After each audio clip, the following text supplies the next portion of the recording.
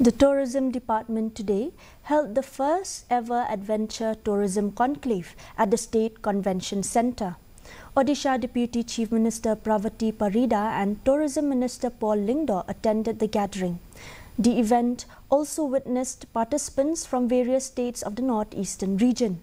While speaking to reporters after the inaugural session, Odisha Deputy Chief Minister talked about sending a women's self-help group from Odisha to learn about the matrilineal society where women have special status in the society. Meanwhile, Tourism Minister Paul Lyngdoh said that this conclave is a platform to provide visibility to Meghalaya tourism.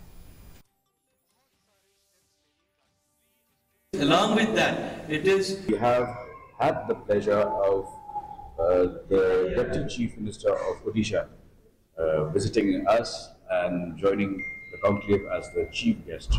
Apart from that, we have representatives from various states of the Northeast, and also UP.